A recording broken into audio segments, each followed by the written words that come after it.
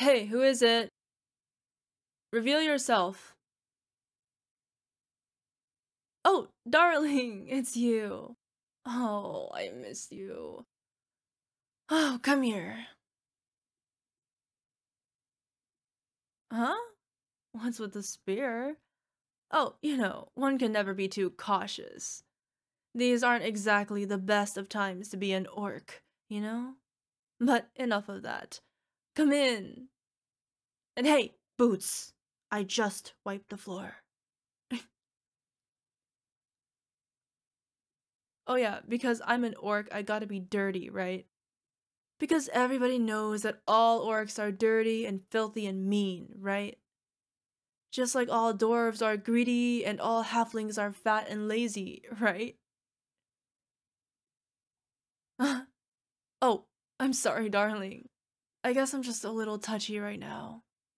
Watching almost everyone you knew running hither and thither mindlessly, slaying themselves or casting themselves in pits, or fleeing, wailing back to hide in holes in dark, lightless places far from hope will do that to you. You know? What? No, I don't. I don't resent that they lost. That we lost. That we. You know how sometimes you end up in something and you didn't really want to? Like, one day you just rub your eyes and find that suddenly you're raiding villages for black horses for the Nazgul and you don't really know how you got there? Like, I was never really into the whole taking over the world, casting everything into everlasting darkness sort of thing. All I ever wanted was really just to have my little house with my little garden and grow some cabbages and carrots and potatoes and bake biscuits in my little kitchen and sit on my porch in the evening so I could watch the sunset and sip some tea from the skulls of my slain enemies. Oh, speaking of which, how rude of me. Can I offer you a skull of tea? Wait, I got something really special for you. Now, where did I? Ah, there it is. Isn't he a beauty? He used to belong to some huge-ass Yurk chieftain who apparently saw the necessity to voice his opinion that in his eyes my butt was too big, so I stabbed him through the guts and chopped this big boy right off his shoulders. Usually I won't let anyone else drink from it. Oh, but I let you drink from it. What's with that face? Don't worry, it's clean. I always very diligently scrape the flesh off new skulls. I really can't stand those grubby orcs who would serve you mead in a skull that still has, like, half a face clinging onto it.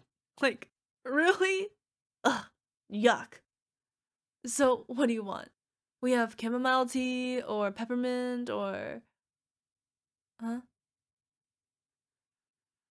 No, I don't think I have uh, what's a glass? What? No, I'm serious. Wait, is this a riddle of some sort? Well, when you heat up sand, you get hot sand, right? Oh, even hotter than that? Oh, you mean to tell me that you make drinking skulls out of hot sand? You elves are pretty strange fellows, you know that?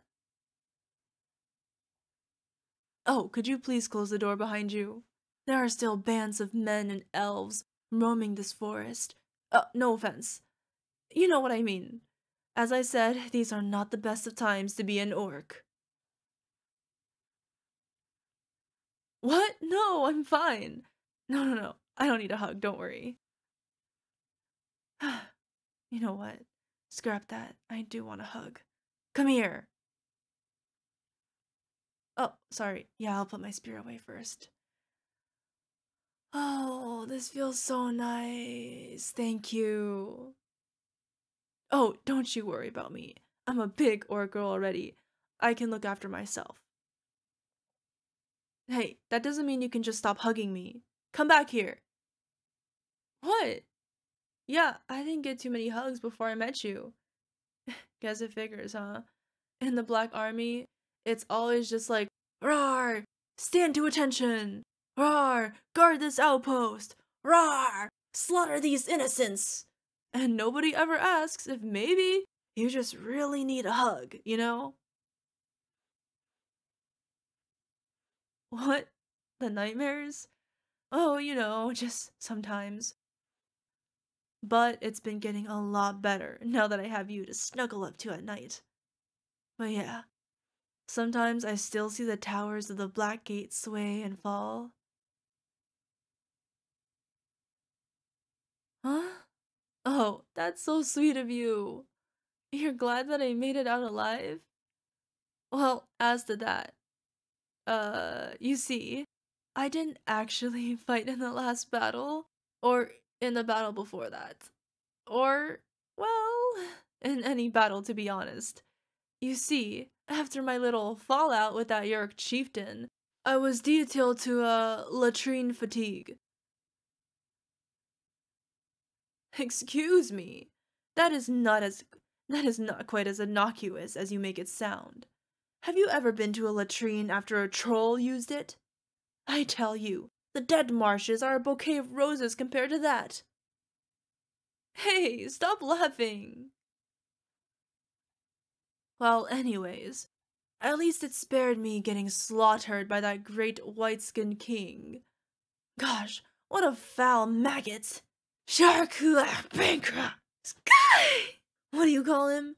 King Elisar? Wait, how can you defend this vile maggot? He bathes in the blood of 100 warg puppies every morning to retain his fresh and youthful appearance. Well, my captain told me. Okay, yeah. My captain probably wasn't the most credible source of information. Wait, so you mean he doesn't? But then, how does he retain his fresh and youthful appearance? I mean, he is 88 and his skin looks... Oh my. No puppy blood, huh? So then, I guess he also doesn't secretly build weapons of mass destruction? Wait, wait, does that mean they led me on the long march from my home entirely based on lies and threats? Even though I really would rather have stayed in there in peace? Holy crap!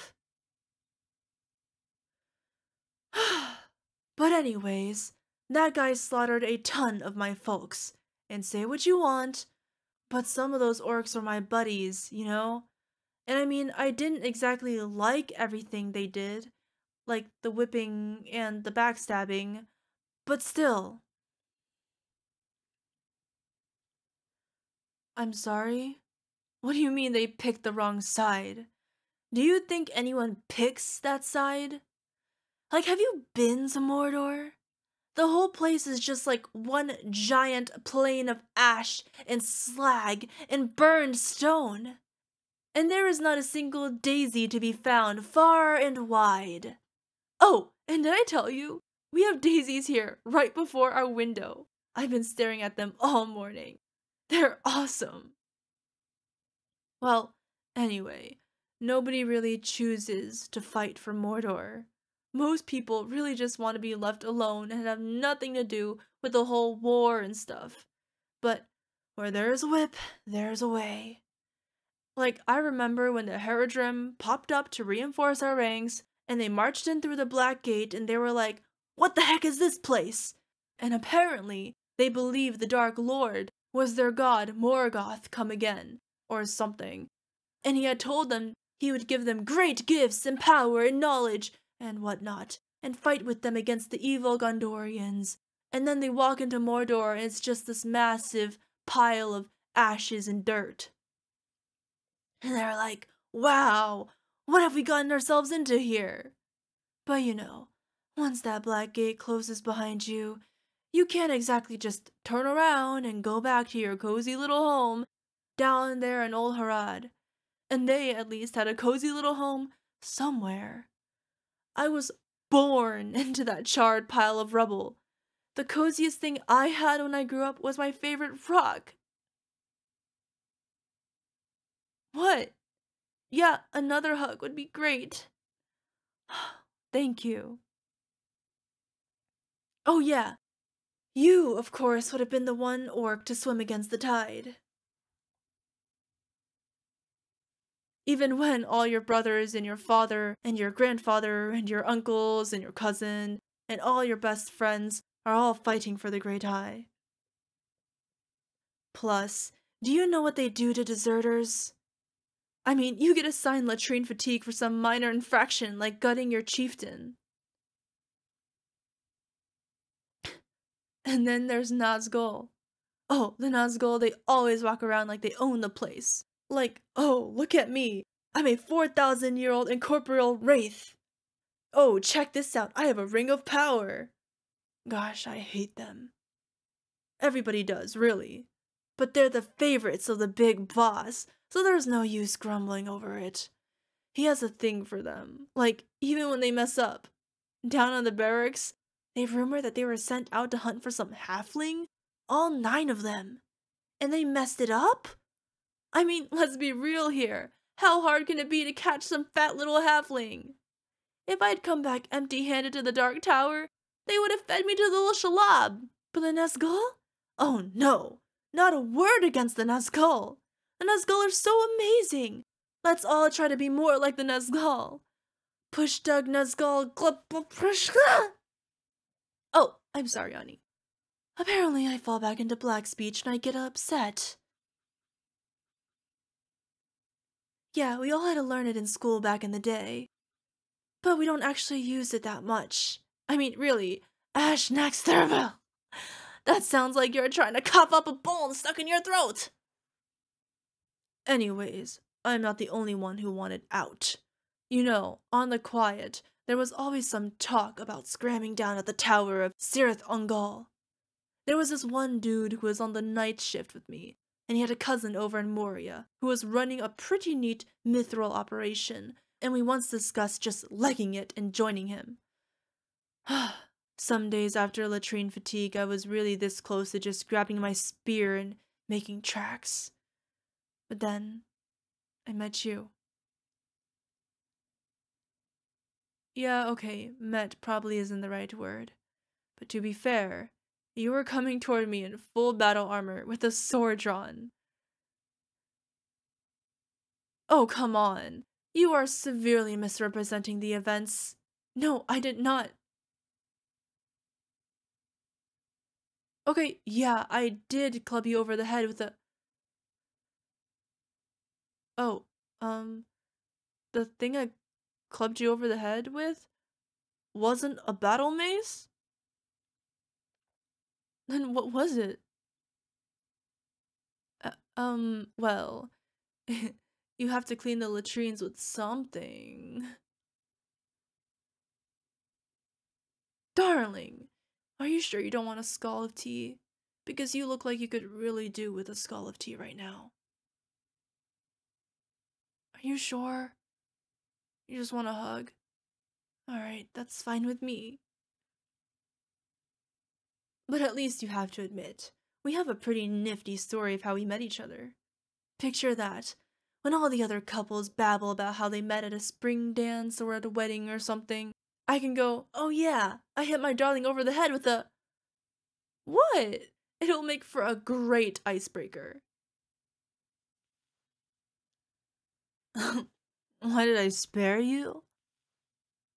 I spared you because, I thought it might be advantageous to have an elf who owes you their life. It certainly had nothing to do with you having a cute butt.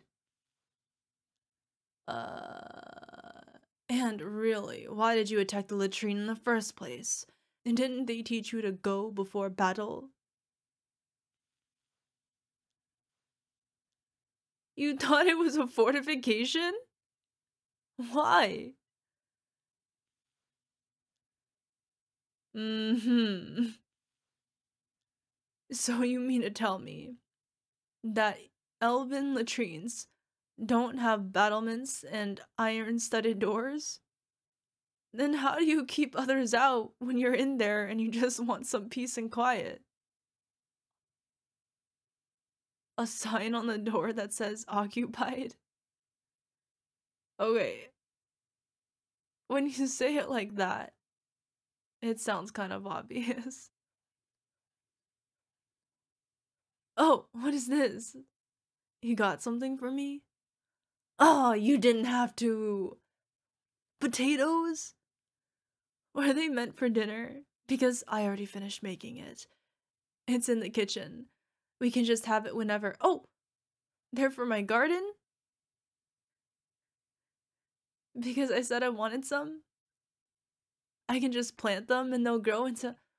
Oh, darling, come here. Mwah. This is amazing. I already got so much stuff in my garden. Did I mention we have daisies right in front of our window? I love them so much. Oh, and just you wait.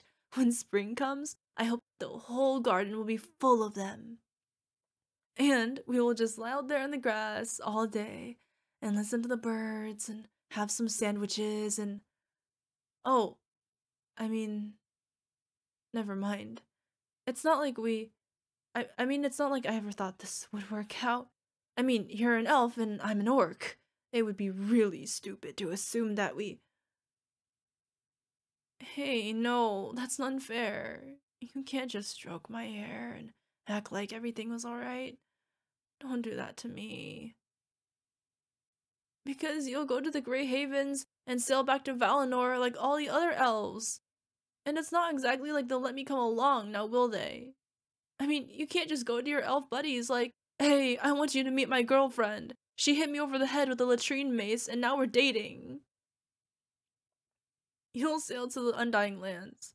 And I will stay behind, here, all alone, and sit in my garden and drink tea and stare into the sunset, and I'll be so cold because I won't have anyone to snuggle with. What do you mean? You wouldn't? You wouldn't sail away? But you're people, and you'd stay for me? No, you can't do that. That would mean that you would fade away and die one day. I can't let you do that. You want to try my potatoes? And my carrots? And sit on the porch with me? And sundowns? And tea? And snuggles? You would stay with me? You would forfeit Valinor? And choose a mortal life for me? In our little house? With our little garden? Oh, can we have a warg? I promise I'll take care of him and feed him and walk him every day. I always wanted a warg, ever since I was a little orcling. Okay, when I was a really little orcling, I originally wanted to have a mumak, but I see how we can't keep a mumak in our little cottage. Come on, come to the kitchen. Dinner is ready. Plus, I need your input for the decorations. I want to have curtains. I never had curtains before. Do you only put them before the windows or also before the door? I'm not really sure. Would pink be okay, or is that too girly? Anyways, I want them to match the oven mittens. Oh, and I'll need a wall shelf right over there for my skull collection. What? No, we are not throwing out my skulls. I put a lot of work into collecting them. They bear a lot of fond memories. Like this one is from some foul-mouthed Minas Morgul maggot that won't be calling me Snaga again anytime soon. And I want to put them on display in our cute little kitchen with the ornamental plates and the fruit baskets.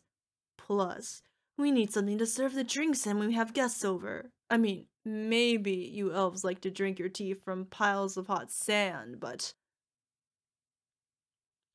Oh, don't you worry. There are no elven skulls among them.